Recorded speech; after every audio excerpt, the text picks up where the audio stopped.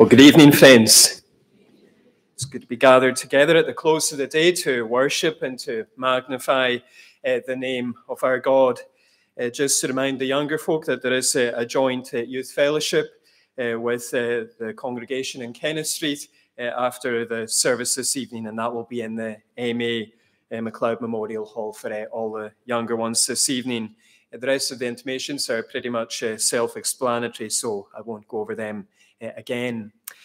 Please hear our call to worship to all who are weary and need rest, to all who mourn and long for comfort, to all who fail and desire strength, and to all who sin and need a Saviour. This church opens wide her doors in the name of Jesus, the friend of sinners.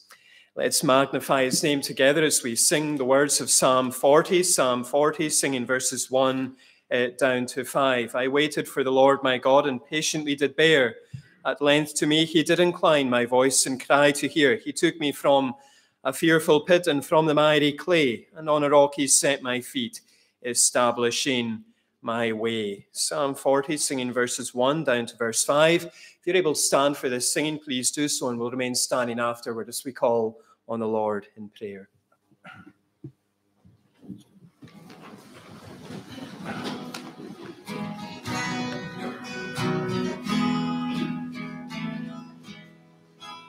I waited for the Lord, my God, and patiently did bear. At length to me he did incline my voice and cry to hear. He took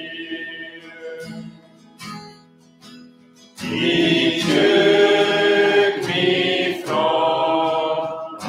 a fearful pit and from the miry clay. And on a rock he set my feet,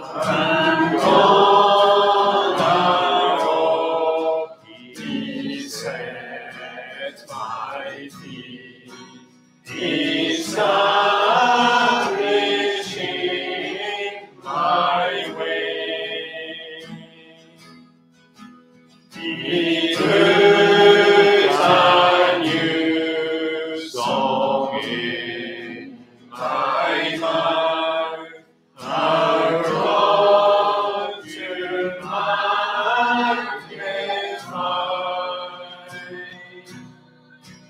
Many shall see it and shall fear, and on the Lord rely. Oh, blessed is the one whose trust upon the Lord relies, expecting not the proud nor such as turn aside to lies. O Lord my God, so many are the wonders thou hast done. Thy gracious thoughts to us were far above all thoughts my own. In order none can reckon them to thee, if then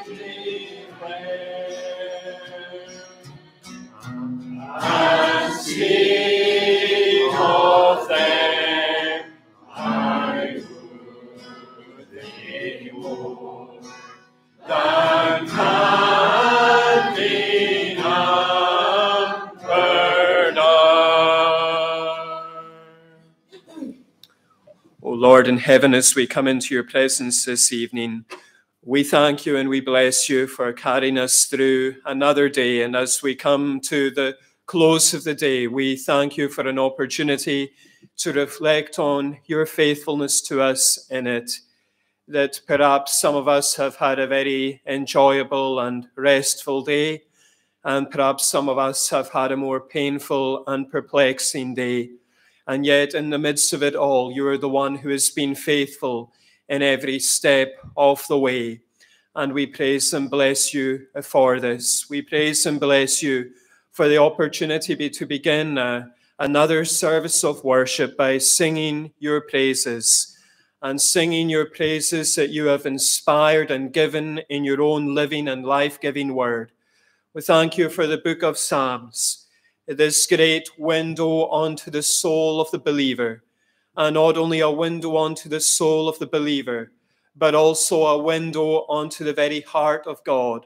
We praise and we bless you for the words that we have been able to sing, words that remind us of the fact that you're the one who takes his people from fearful pits and from miry clay, and you're the one who sets their feet on the solid rock of his own salvation, establishing their way, that you are the one who gives his people a song to sing, a song of praise to their God.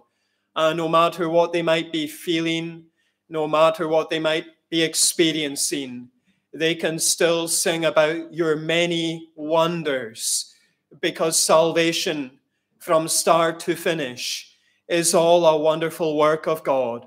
It is all of grace. We are so often reminded from your gospel that the only thing that we contribute to our salvation is the sin that we need to be saved from. And we thank you and bless you that this evening we can rest on and rejoice afresh, not only on the work of the Lord Jesus Christ, but on his very person, that you are the one who doesn't simply call us to embrace a set of doctrines and formulas, but you are the one who in the pages of the gospel says, "Come to me." And we pray that each and every one of us would know the joy this evening of coming into your presence, coming to you with wearied and heavily laden hearts, and that we would know the rest that only you can provide and that only you can supply. Bless us, O Lord, in this hour and this act of worship. We acknowledge that this is a privilege. When we think back to this time 2 years ago, how it was taken from us, we marvel afresh that we are able to be here as a congregation, singing your praises, reading your word, calling on your name, and even speaking to one another, joking and laughing with one another, loving one another as we have first been loved in Christ. So bless us, we pray. May we know your presence here among us. And when we leave this building later this evening, may we be able to say that it was good for us to be here. Into your hands we commit ourselves in this service as we pray in Jesus' name and for his sake. Amen. Well, it is good to see the younger ones here this evening. And tonight I brought this book with me. It's called In the Shadow of the Rock. And it's a book that Jeff Thomas, who preached with us a few years ago, has just written. And it's his life story. And he emails me every week. And he's been telling me for the last year and a half that he's been working on this book, this life story. And I've been hardly able to contain myself at the thought of being able to read it. And then when I got it this week, I saw it was something like 300 and something pages. And I thought, I didn't realize it would be that long. But he's a lovely man. He's one of the most encouraging people that I've ever met. So he's a very kind friend in that way. But also, he's one of my favorite preachers. And I love reading books about preachers. Maybe some of you might think that's a bit sad in some ways, but I just love reading books about different preachers. And so I'm going to be spending the next few weeks reading Jeff's autobiography, reading about him, finding out more about him. I'll be reading the book very carefully, and if any of you notice a change in me for the better, maybe it will come from reading the book. But if I start preaching with a Welsh accent, maybe you can say, stop reading that book, because that's where he comes from. But as I was thinking about that book about Jeff Thomas that he's written about himself, I was thinking more and more about the Bible. The Bible is a book that God has given us, and it's a book that God has written about himself. Some people think the Bible's a book of rules. Some people think that the Bible's a book of commands. And there are rules and there are commands in the Bible, but most of all, the Bible is God's story about himself. He's speaking to us about who he is, what he's done, and what he's doing, and what he's promised to do for his people. And because every Christian is in a relationship with God, every Christian knows Jesus as their friend, they want to read this book to know more about him, to learn more about him, so that they might live more for him. So I want to encourage you younger ones this evening to ask yourselves the question, am I reading this book? Am I reading the Bible carefully? Not because my parents are wanting me to read it, not because I think I'll go to heaven if I read it, because this is the book that God has given us about himself, and he wants us to read it very carefully. And we're going to be looking this evening at a time when the people of Israel read that book together, and they read it together for at least 6 hours. They did nothing else. They just read that book together for 6 hours. Well, we're not going to do that tonight, in case any of you are panicking. Some of you might be panicking at the thought, but we're going to just read this word, and we'll be together for a short while as we do so. So if you turn with me to Ezra chapter 8. Those of you who have been following our Ezra series will know that we looked at chapter 6 last week, and you might have been expecting chapter 7 this week. Well, if you want a sermon on the names given in Nehemiah chapter 7, then you can look for another preacher to do so, but I thought I would give you a wee break from all that list of names. But we're going to be reading Nehemiah chapter 8 as Ezra brings God's word to the people. Nehemiah chapter 8 from verse 1. And all the people gathered as one man into the square before the water gate. And they told Ezra the scribe to bring the book of the law of Moses that the Lord had commanded Israel. So Ezra the priest brought the law before the assembly, both men and women, and all who could understand what they heard on the first day of the 7th month. And he read from it facing the square before the water gate from early morning till midday, in the presence of the men and women and those who could understand. And the ears of all the people were attentive to the book of the law. And Ezra the scribe stood on a wooden platform that they had made for the purpose. And beside him stood Mattathiah, Shema, Ananiah, Uriah, Hilkiah, and Messiah on his right hand, and Pedaiah, Mishael, Malchijah, Hasham, Hashabdana, Zechariah, and Meshullam on his left hand. And Ezra opened the book in the sight of all the people, for he was above all the people, and as he opened it, all the people stood. And Ezra blessed the Lord, the great God, and all the people answered, Amen, Amen, lifting up their hands.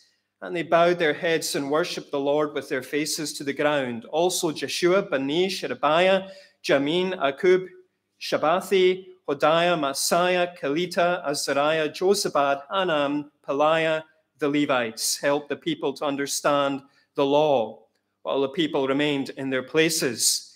They read from the book, from the law of God clearly, and they gave the meaning so that the people understood the reading. And Nehemiah, who was the governor, and Ezra the priest and scribe, and the Levites who taught the people, said to all the people, This day is holy to the Lord your God. Do not mourn or weep. For all the people wept as they heard the words of the law. Then he said to them, Go on your way, eat the fat and drink sweet wine, and send portions to anyone who has nothing ready. For this day is holy to our Lord, and do not be grieved, for the joy of the Lord is your strength. So the Levites calmed all the people, saying, Be quiet, for this day is holy, do not be grieved.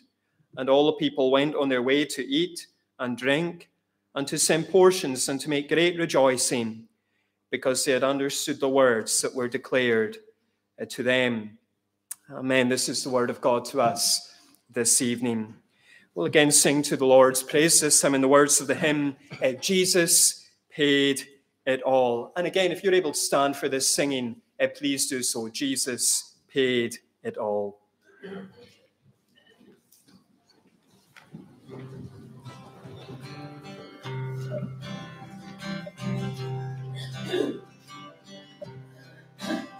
I hear the Savior say, my strength indeed is small. Child of weakness, watch and pray. Find in me my all in all. Jesus paid it all to him I owe. Sin has left a crimson stain, he may wash it white as snow. For now indeed I find thy power and thine alone can change the leper's thoughts and melt the heart of stone. Jesus paid it all to him I owe. Sin had left a crimson stain, he washed it white as snow. For nothing good have I, whereby thy grace to claim. I'll wash my garments white in the blood of Calvary's Lamb. Jesus paid it all to him I owe. Sin had left a crimson stain, he washed it white as snow. And when before the throne I stand in him complete, Jesus died my soul to save, my lips shall still repeat. Jesus paid it all to him I owe. Sin had left a crimson stain, he washed it white as snow. Well, friends, as we prepare our minds and our hearts to receive the word of God together, Donnie Rankin will lead us in prayer. Let's pray. Gracious God and our loving Father in heaven, how thankful we are tonight that Jesus paid it all, and now that we owe nothing because we couldn't pay any of it ourselves. We were in our poverty and our need, and Jesus saw us in our need, and he drew us to himself. Lord, who is a God like unto thee, who pardoneth iniquity, passes by the transgression of a remnant of his heritage. He doesn't hold his anger forever, but he delights in mercy. No wonder the hymn writer could say, O worship the King, all glorious above. O gratefully sing his power and his love.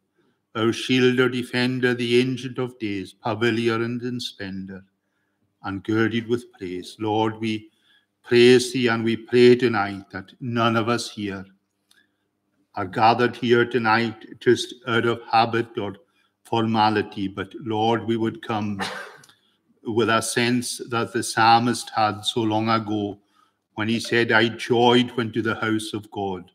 Go up, they said to me, that he came with a sense of joy, and he came to worship, and he came to praise thee. because, as he said in another place, I love the Lord because my voice and prayers he did hear.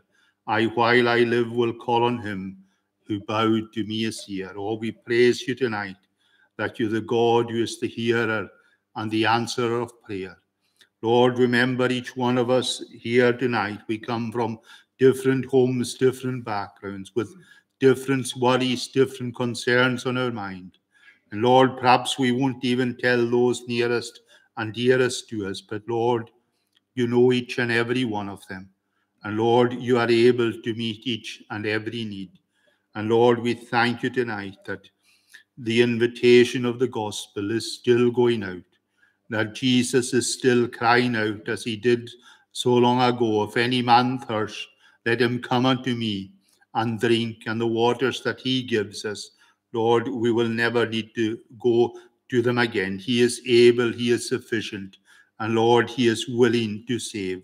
And we pray tonight that you would bless our brother as he proclaims the word to him, that he would have a sense of your presence, your upholding, your strength, your liberty, as he proclaims the word. And Lord, that word would fall on good ground, that we would come into this place, Lord, with hearts that are prepared to receive the word, so that it will give forth an abundant harvest, even 100-fold. So Lord, be with us, encourage us, meet us at our need. Remember those, Lord, who aren't with us tonight for one reason or another. We pray that you would bless them where they are. Remember those who are downcast, those who are discouraged, those who are sad in their minds. Lord, we would pray that you would build them up and bind up those especially that are broken in their hearts for one reason or another.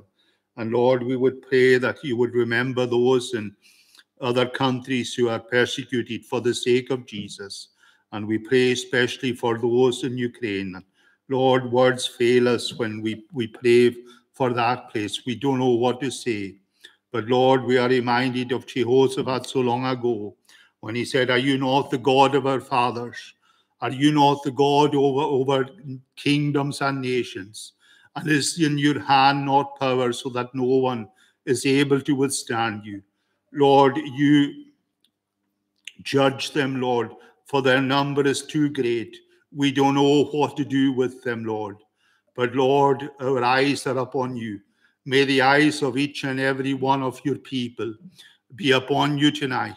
And may they be calling upon you to intervene into that situation, Lord, to bring peace or to bring resolution one way or another. Because, Lord, the world is in a sad state. And Lord, we are reminded of your own words in the days of Noah, that he was sorry that he had made man. Oh Lord, that you would intervene in this situation. And Lord, that you would help. So remember us in mercy, Lord. Bless the word to our good. May the Lord Jesus Christ be lifted up in all his glory tonight, and that many would be drawn to him, and that many would be truly saved, not just for time, but for eternity as well. And Lord, that they would come and place their trust in him. Lord, we are a poor and needy people. We need your presence, we need your help, we need your encouragement, and we need your hand upon us for good. So be with us, we pray. Meet our every need and help us, we pray, for Jesus' sake. Amen. Thank you, Donnie. Well, friends, would you turn with me, please, to the words that we read in Nehemiah chapter 8. Nehemiah chapter 8. And reading again verses 1 and 2. Nehemiah 8, from verse 1. And all the people gathered as one man into the square before the water gate. And they told Ezra the scribe to bring the book of the law of Moses that the Lord had commanded Israel. So Ezra the scribe brought the law before the assembly, both men and women, and all who could understand what they heard, on the first day of the 7th month. It's always interesting, I find, whenever I'm asked to preach in a different congregation, to see the different instructions that they give regarding their services. In some congregations, I'm told what to wear. In other congregations, I'm told what Bible version to use. In other congregations, I'm told what the order of service is going to be. In other congregations, I'm told how I should preach. In one congregation, I was even told what passage I was to preach on. It was the land allocation in Joshua chapters 13 and 14. And I had to humbly say to the elders, not a chance. I'll do that in the high free prayer meeting, but I won't do that kind of sermon anywhere else. But on one occasion, I was told how long the whole service was to be. I had to have 4 singings, 2 prayers, a reading, and a sermon. And it was all to come in at under 55 minutes. And I was told in no uncertain terms that if it was any longer than 55 minutes, the congregation would walk out. Well, I don't know how they would have coped in Nehemiah's day. Tonight we're continuing our studies in the book of Nehemiah, and we're focusing on this public gathering to hear the word of God. And we're going to look at it under 2 headings, the reading of the word and then the response to the word. The reading of the word and then the response to the word. First, we've got the reading of the word, and you see that in verses 1 down to 8, where Nehemiah focuses on the public reading of the word of God.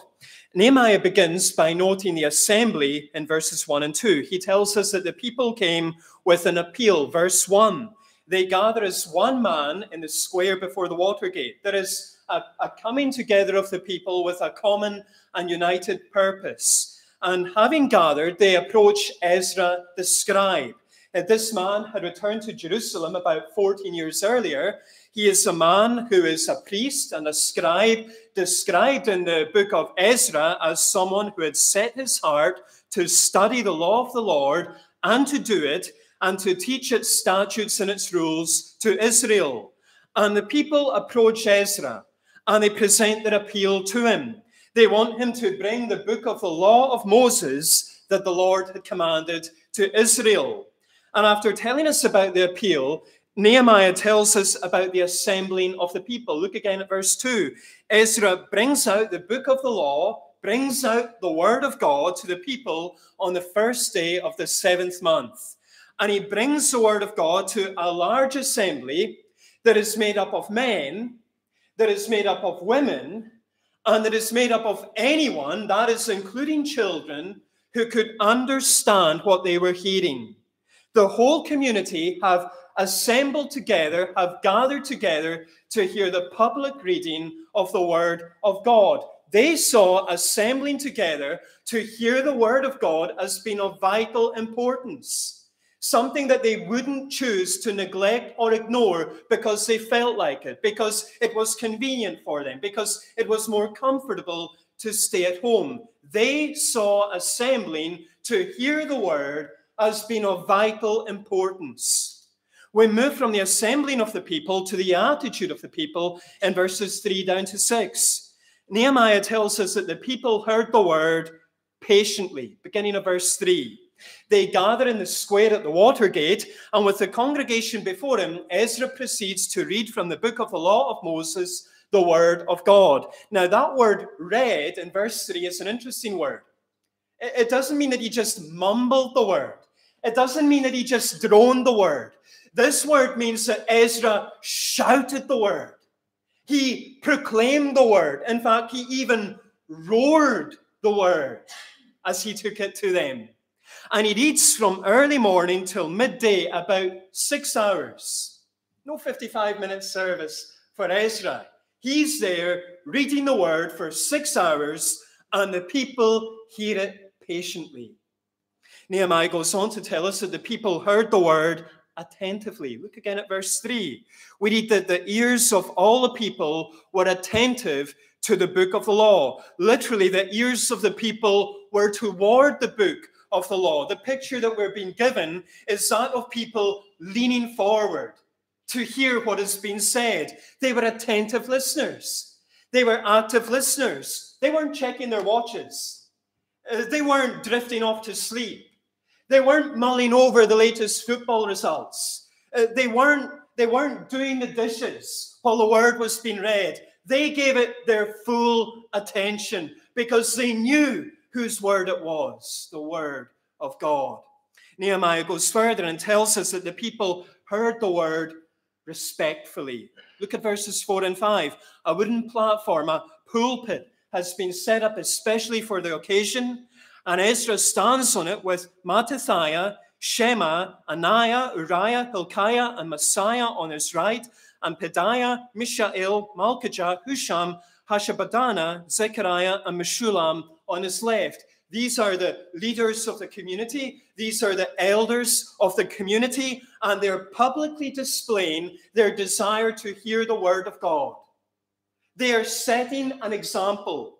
They are showing that gathering together to hear the word is important to them. And can I just say, that is what I love about the elders of the High Free. It is what I love about our current elders, but it's also what I love about our past elders who I had the privilege of serving along with. They were and they are men who will be at the hearing of the word of God on Sundays and on Tuesdays, and if they have Gaelic, on Thursdays. They set an example. You know that yourselves, don't you? That our elders will be in the place where the word has been read. And that is what's going on here. And as the book is opened, and as the book is read, the people stand up. In some Southern Baptist churches, the congregation will stand while the word is being read, while the Bible is being read during their services. It's a posture and position of respect.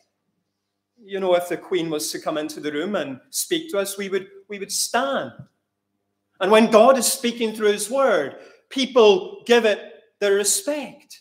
They stand. I'm not saying we're going to start standing. Maybe we'll end up standing for the whole services at this rate. But that is what the people do. They stand as the word is read. And that's what's going on. The people are standing from morning till midday as the word of God's read and they're hearing. And finally, Nehemiah tells us that the people heard the word worshipfully. Look at verse 6. As Ezra reads the word, he praises the great God, blesses the great God, glorifies the great God whose word he is reading. And look at what the people do. They respond by saying, Amen. Amen. And they raise their hands. And at the same time, they bow their heads and they worship the Lord with their faces to the ground.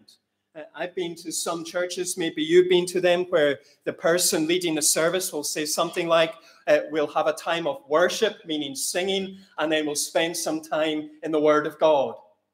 But according to Nehemiah chapter 8, the very reading of the Word of God, the very hearing of the word of God ought to be an act of worship. It ought to be an act of worship.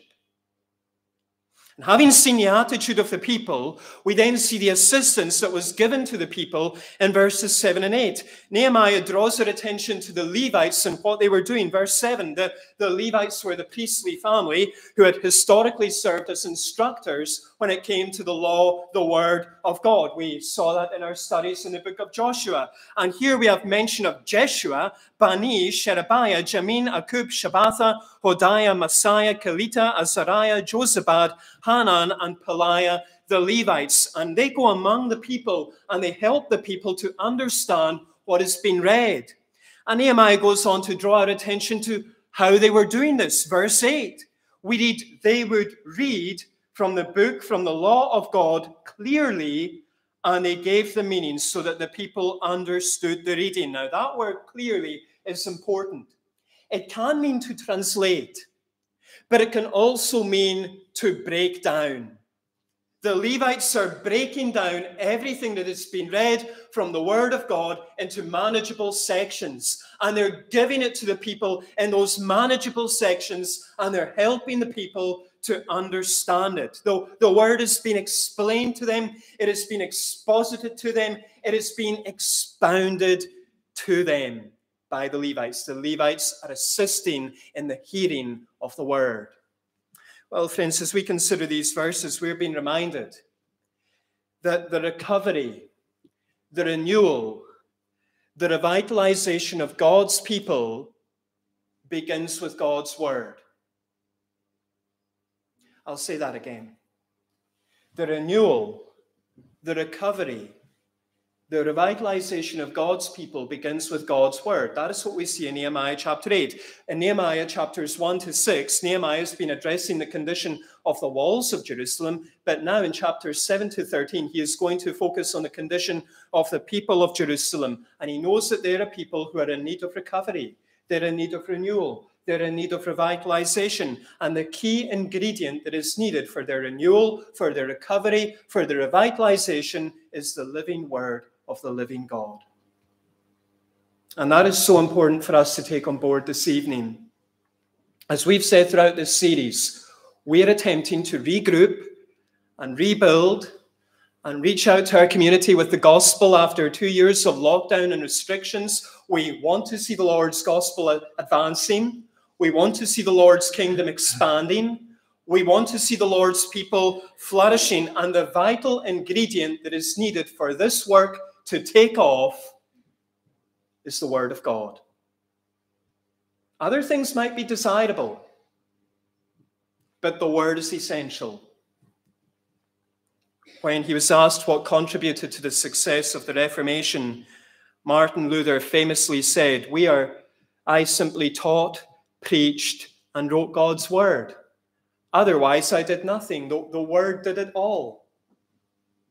More recently, Steve Lawson has written, we are not looking for gospel gimmicks in these days. We are not looking for trendy little techniques. We are looking for men and women and churches and seminaries and ministries and denominations who will stand up with the word of God, teach it, preach it, write it, sing it, counsel it, lift it up, let it out, let it fly. Let the word do the work. That's why it is such a concerning thing when a denomination or a congregation says we no longer need the word. The word does the work. Please hear me clearly, friends. If we want to see recovery, if we want to see renewal, if we want to see revitalization in our lives as individuals or as a congregation, then the living word of the living God must take precedence. It must have priority. Tonight, these verses are encouraging us to be a people of the book, a people who recognize and realize that man doesn't live by bread alone, but by every word that comes from the mouth of God. Moses recognized this. Ezra and Nehemiah recognized this. Jesus recognized this. The question is, do we recognize this? The priority on the word. But we move second to the response to the word. Look at verses 9 to 12. And here Nehemiah focuses on the people's response to the word of God. Nehemiah begins by noting that the people responded to the word with grief. Verse 9. We're introduced to three groups at the beginning of verse 9. We've got Nehemiah, the governor. We've got Ezra, the priest and the scribe. And we have the Levites, Jeshua, Bani, Sherebiah, Jamin, Akub, Shebetha, Hodiah, Messiah, Kalita, Azariah, Josabad, Hanan, and Peliah. And they speak to the people. Look again at verse 9. They start by telling them that this particular day is holy to the Lord their God. It is sacred to the Lord their God. It is set apart to the Lord their God. And they tell them not to mourn on such a holy day, not to weep on such a holy day. And we're given the reason why they were saying this to the people. Look again at verse 9. Ezra has been reading the word to them, and the Levites have been going around explaining the word to them. And as the word has been read, and as the word has been explained, the people begin to weep as they hear and as they understand the words that have been brought to them, the words that have been conveyed to them. They feel convicted as they are confronted with all the laws of God which they and their fathers had broken. And we can note Nehemiah's emphasis on the fact that all the people wept. Every man's weeping. Every woman's weeping. Every child there is weeping. There wasn't a dry eye in the square at the Watergate. It wasn't as if the people went home that day and said, "Did you see Spangy? He was a bit emotional in the service today." No, everyone was weeping. Everyone was grieving. Nehemiah continues so by noting that the people didn't simply respond to the word with grief, but also with gladness. Look at verses 10 to 12. As Nehemiah speaks to the people, he presents them with a recommendation. Beginning of verse 10, he tells them to go their way, to go to their homes, and he tells them that upon returning to their homes, they're to do three things. They're to eat the fat food, that is the good pieces of meat. They are to drink sweet wine, and they're to share a portion of this with anyone who is lacking, anyone who doesn't have the fat foods and the sweet wines. Nehemiah doesn't want grief to be the last word as the word of God is read. Nehemiah wants joy, gladness, celebration to be the last word as the word of God is read. And Nehemiah gives the people the key reason why they should be glad, why they shouldn't grieve. Look at verse 10 again. He tells them that the joy of the Lord is their strength. The joy of the Lord is their stronghold. The word of God had been read to them, and it had convicted them. It had highlighted all the ways that they had abandoned Lord's commands. It had highlighted all the ways that they had fallen short of the Lord's covenant. It had highlighted that these long years of exile in Babylon were fully deserved. It had highlighted that the destruction of the temple, the destruction of Jerusalem, that was fully deserved. But as the word of God had been read to them, it shouldn't have just convicted them, it should have comforted them. Because those laws had also said that the Lord would restore their fortunes. Those laws said that the Lord would have mercy on his people again. Those laws had said that the Lord would once again gather his people to himself and to one another. Those laws had highlighted that the Lord would do all this and that he would take pleasure, he would take delight, he would take joy in doing this. And now on this holy day, you've got the people standing in Jerusalem. They've been brought back from Babylon. Their temple's been rebuilt. Their city walls have been restored. Derek Thomas writes, all around them are tokens of the Lord's love for them.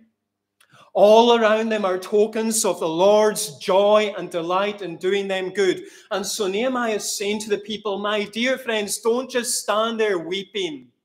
Don't just stand there mourning. Rejoice, be glad, because the joy of the Lord's pleasure in doing you good over these last few years, and indeed over these last few months as our city has been rebuilt, the Lord's joy is your strength. The Lord's joy is your stronghold. The Lord's joy is your security.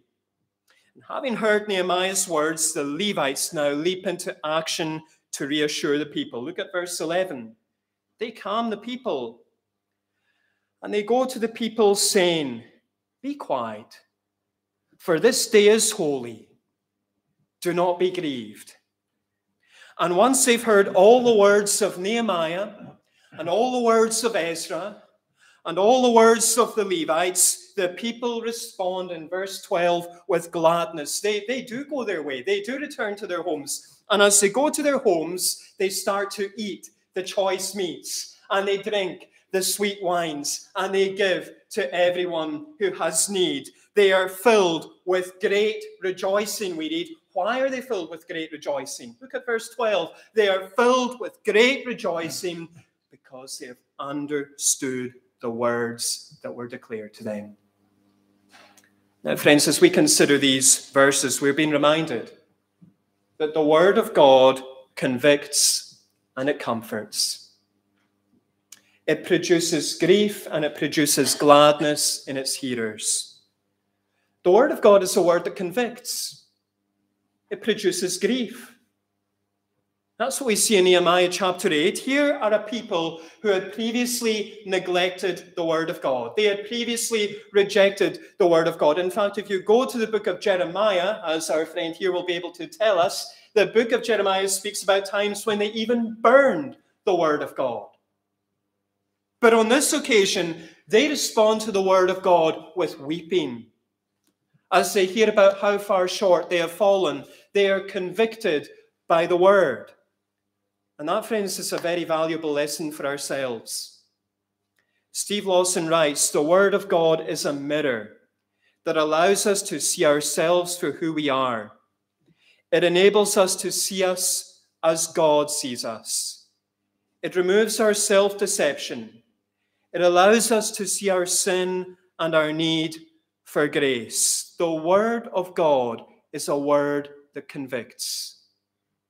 As I was thinking about this, I came across a story about the great evangelist George Whitefield, great evangelist of the 18th century, and he was preaching to a group of Scottish coal miners, and they were hard men.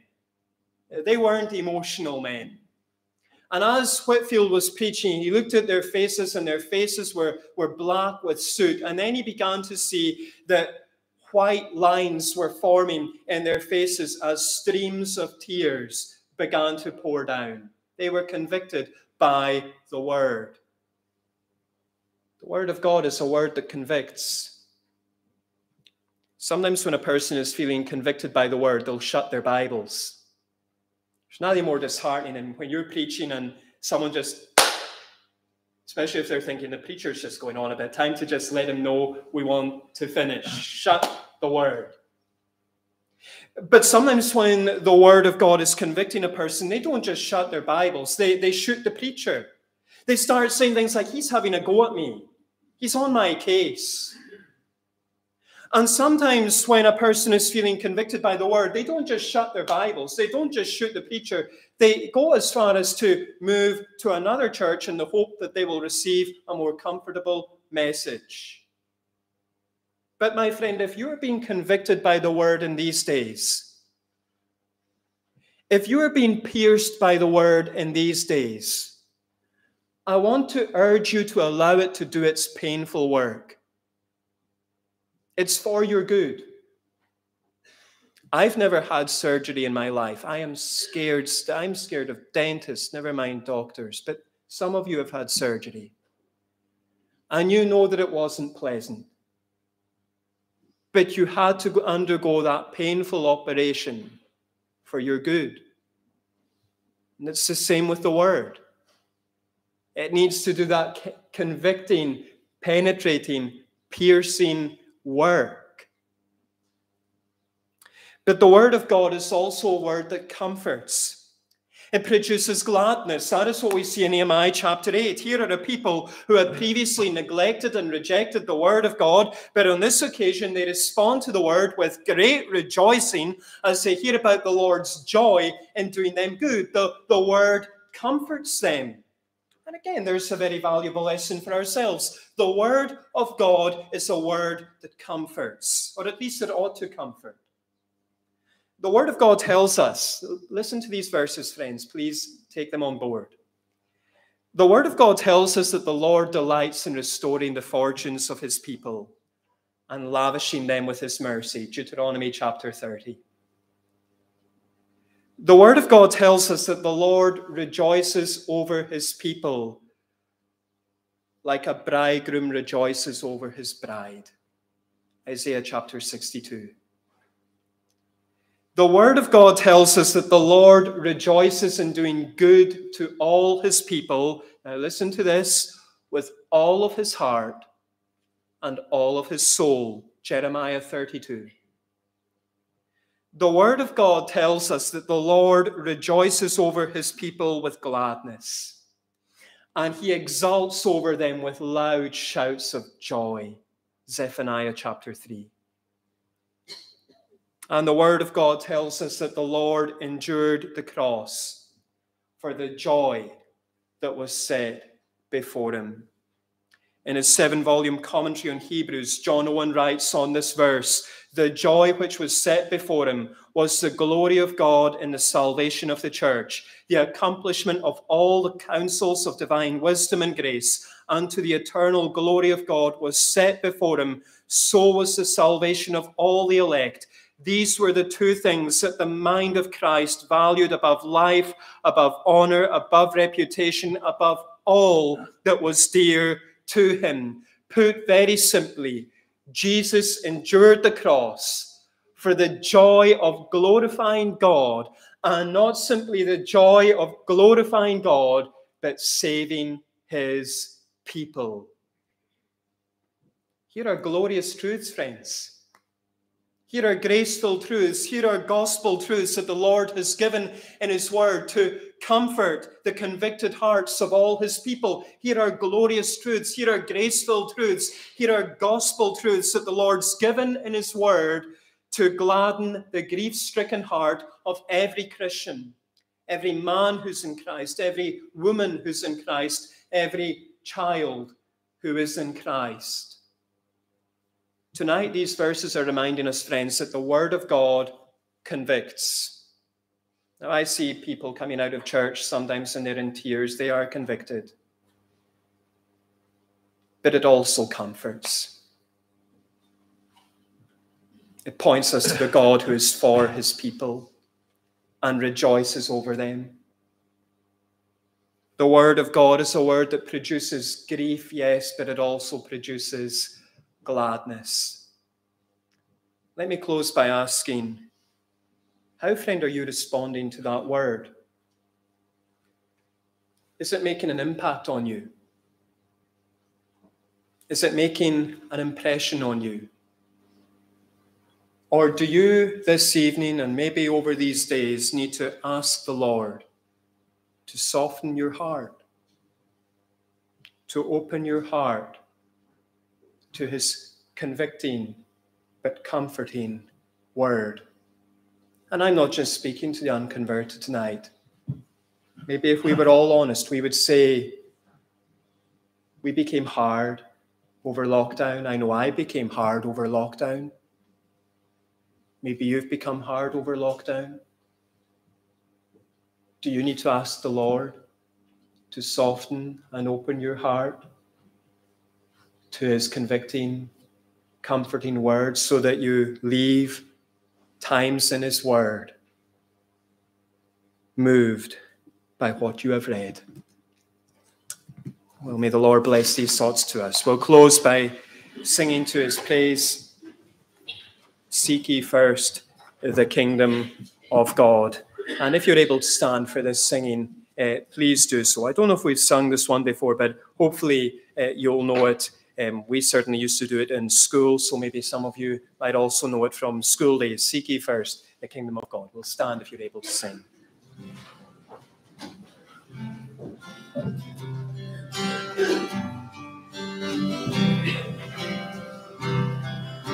Seek ye first the kingdom of God and his righteousness, and all these things shall be added unto you. Alleluia, alleluia. Man shall not live by bread alone, but by every word that proceeds from the mouth of God. Alleluia, alleluia. Ask and it shall be given unto you. Seek and ye shall find. Knock and the door shall be opened unto you. Alleluia, alleluia.